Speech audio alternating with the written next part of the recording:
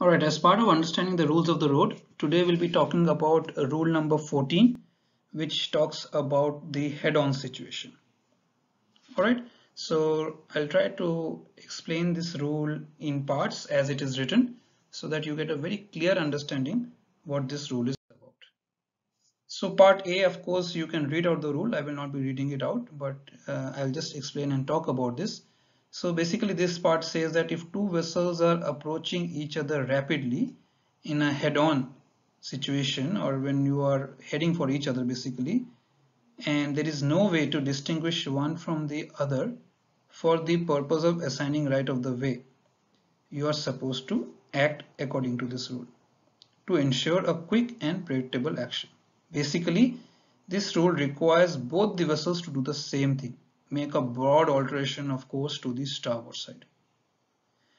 This action will then reduce the uncertainty and delay, and also will set this rule apart from all the other rules such as 12, 13, 15 and 18, which basically assigns responsibilities for avoiding action to one of the vessels, especially the giveaway vessel. Rule 14 assigns responsibilities to both the vessel. Alright, so rule 14 applies only to power-driven vessels meeting head-on with the other power-driven vessels. It does not apply if one of the power-driven vessels is not an ordinary power-driven vessel, but rather is one that is made a stand-on vessel with respect to an ordinary power-driven vessel as understood by Rule 18A.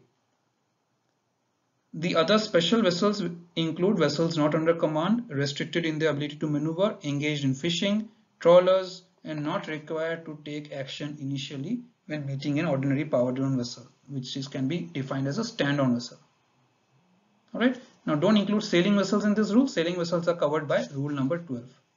Rule 14 is basically an easy rule to follow.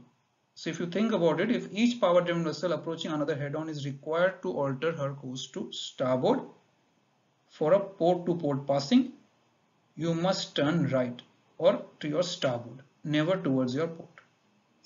Alright, it's a simple straightforward rule. As you can see, then both the vessels will pass clear of one another and you will pass port to port.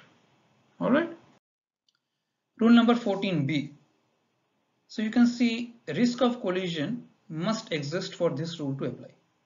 So if you think about it in theoretical terms, two vessels approaching nearly head-on may, by the time they near each other, be so far apart that no action is required.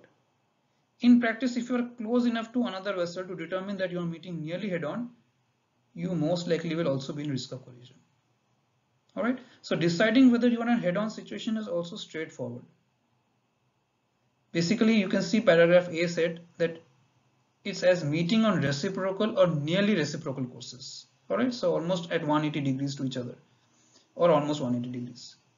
Paragraph B elaborates on that, where you can see the language is very clear, looking at the aspect of the other vessel. That's why aspect and recognizing the aspect becomes very important for you. The decision should not depend on the course made good over the bottom. So do not delay your action until the path of the other vessel has been plotted. The leeway angle can be significant with a strong beam current or wind. Alright, so basically if you can see both the side lights and sometimes also the masthead light, not sometimes but also the masthead lights, sometimes one, sometimes two masthead lights, you will know that you are in a head-on situation. Over here you can see this is not a power-driven vessel, but this is a trawler that is engaged in yes, that's right, so sailing vessel, if I'm not wrong, sailing vessel engaged in a head-on situation with you. Alright, so basically I'm trying to show here that you can see both the side lights and also the masthead lights. Alright, paragraph C basically poses a warning. If it is not plain to you as an officer on watch that a crossing situation exists, then take the action required for a head-on situation. Alright, so sometimes some officers get confused as to whether this is a crossing or a head-on situation. In that case, assume it's a head-on situation and make a broad alteration to starboard. Make it so broad that it can be detected by the other vessel immediately, so that the other vessel now is aware of your intention, your action.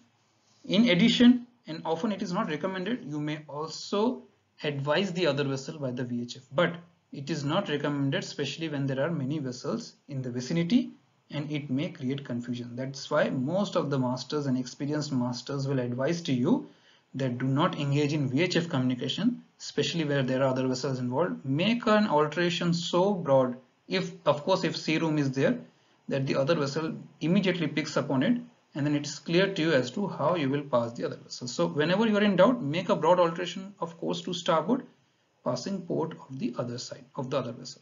So this rule is pretty straightforward. It used to be one of my favorite rules because I could also remember it very clearly, and at the same time the application is also simple. That is how it distinguishes. So basically, remember, the key point to remember for this rule is this rule puts the responsibilities on both vessels approaching each other and going towards the risk of collision, but the other vessels put the onus of responsibility sometimes on the giveaway vessel or sometimes on the overtaking vessel, so on and so forth. All right, so that is the difference. So I hope this was a short succinct explanation for you guys and you will remember it. I'll cover more rules in the future. Let me know if what you think about these videos and what you would like to see me work on in the future. Study hard guys and subscribe to my channel so that you get notification about my future videos. Bye, and I'll see you soon with my next video.